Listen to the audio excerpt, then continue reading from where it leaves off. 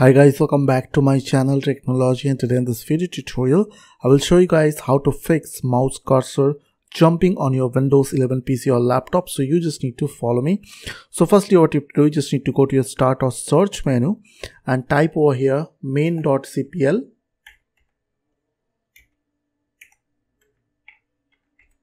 After that press enter from your keyboard, and now here on this window you just need to click on pointer options.